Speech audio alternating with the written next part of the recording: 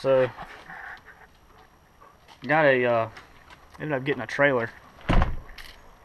Me and my grandpa went in together and got a trailer, and there it is. It's pretty nice. It's a 20-foot dovetail. It'll pull the Arc 7 just as good as I need it to. And my truck is actually, as you can see by the bumpers laying around, it's actually at the body shop right now. I just took it this morning to get new cab corners put in, and it's going to get repainted again. I had it repainted about 1.5 years ago, but the paint is not doing good on it, so it's getting redone. But this is the trailer here. It's brand new. It's got removable fenders, so that'll be nice at the track. I can just pull the fender off and be able to get in and out of the car pretty easy. And I picked up a winch for it that I need to mount, and I'm gonna try to make a mount for it. They make a cradle mount that basically uses like a hitch, trailer hitch style mounting, and I'm gonna try to put that on there so I can take it off and on as I need it, so it won't get stolen or whatever. But that's the hitch there. It's a Smittybuilt 9,500 pound rated winch. Here's all this stuff, the control box and wiring and everything. I'm gonna try to mount the control box in the toolbox on the tongue, kind of out of the weather, even though I think it is weather sealed. And what are you doing, Remy?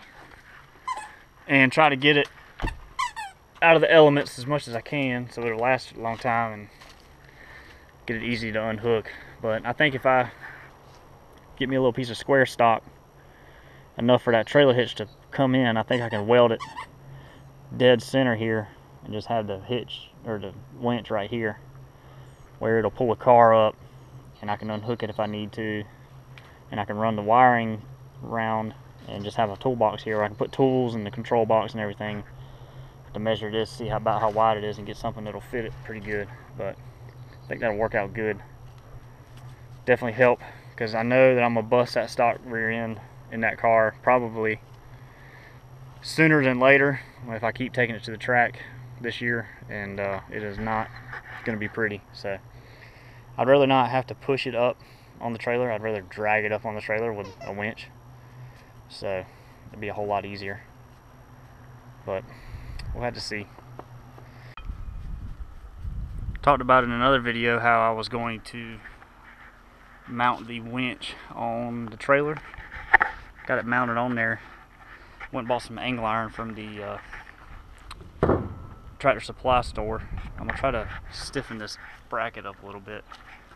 This is a Smittybuilt 9500 XRC 9,500 pound rated winch, and I've got a this bracket here from Tractor Supply also, and I actually welded it to the trailer right there.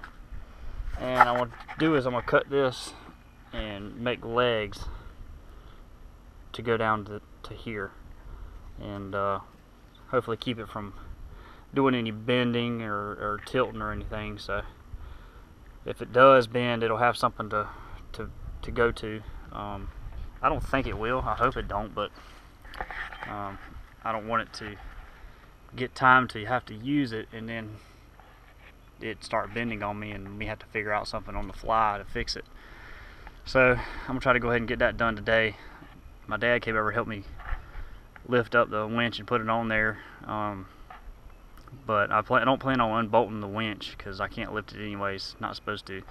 But I'm gonna try to get the legs made, and I'm gonna try to weld them to the bottom here, and then have two legs coming, and then just use this as like a kind of like a footer, and then just have it flush up against that.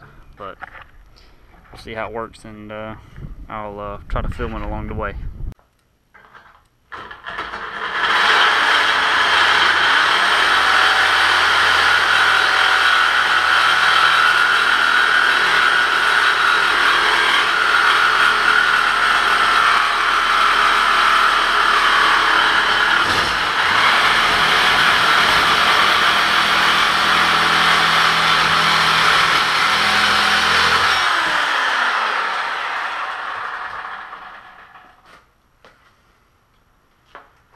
Boom.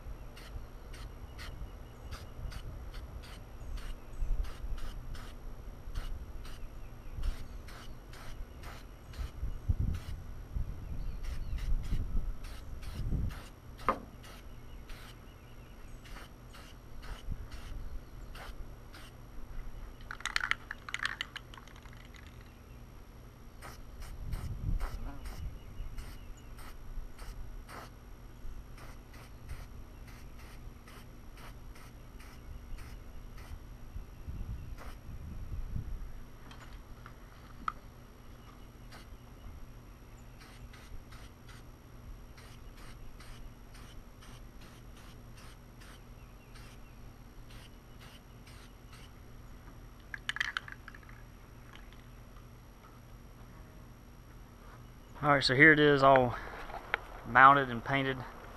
Still trying to figure out if I'm going to mount this control box in a toolbox on the front or what. I might just leave it like it is and just get a cover for it.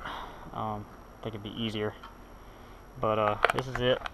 I wasn't real happy with the first rendition, so I was, but I wanted it braced up a little bit more. I was afraid that with it pulling like this, it would bend this thing down, so I put these braces on there.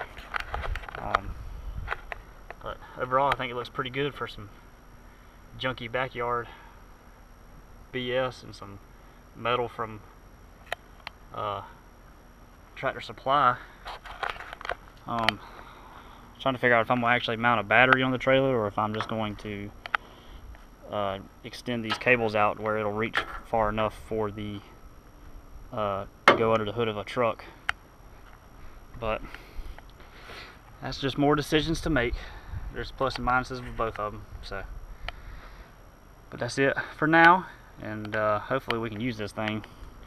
Right now it's a truck parts holder because my truck's in the body shop, but hopefully we can use this thing sometime in the spring and get some enjoyment out of it. But I appreciate you watching.